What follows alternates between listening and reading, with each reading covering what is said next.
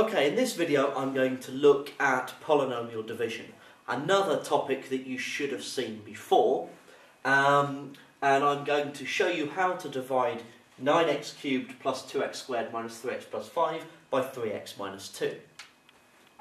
So first of all we look at how many 3x's go into 9x cubed. Well, that will be 3x squared, because 3x squared times 3x is 9x cubed. Then I multiply the 3x squared by both of those terms, so I get 9x cubed, and 3x squared times minus 2 is minus 6x squared. Draw a line and perform a subtraction. So I get 9x cubed take away 9x cubed is 0. 2x squared take away minus 6x squared is plus 8x squared.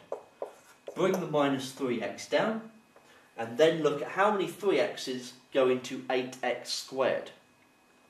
Right, well this is where fractions started coming in. 3x's into 8x squared, so 8x squared divided by 3x is 8/3 x.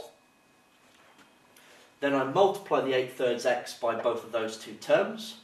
So 8/3 x times 3x is 8x squared. 8/3 x times minus 2 is minus 16/3 x. Draw a line, perform a subtraction. So I get 0 there.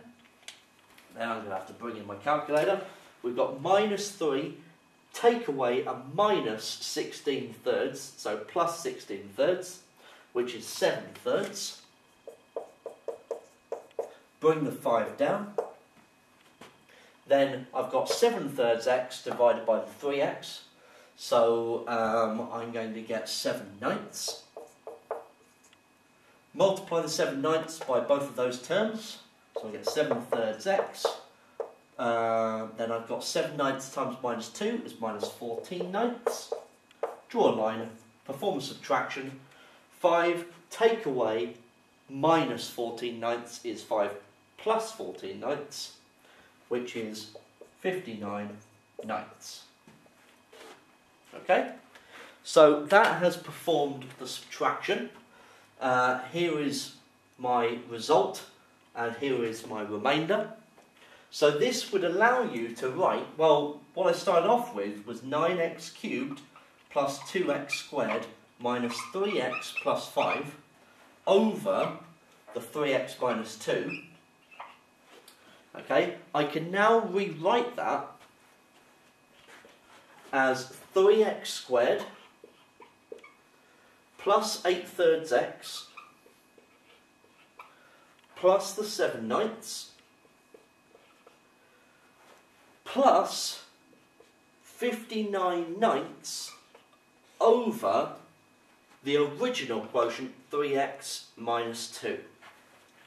And that allows you to rewrite it in this format, which would then allow you to integrate it, if you wanted to integrate it, or differentiate it more easily.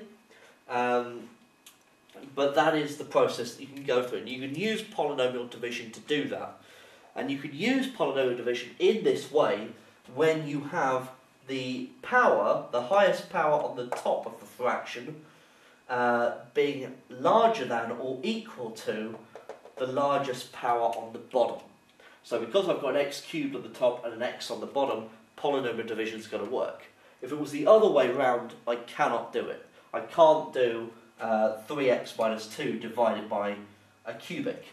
Okay, it doesn't work that way.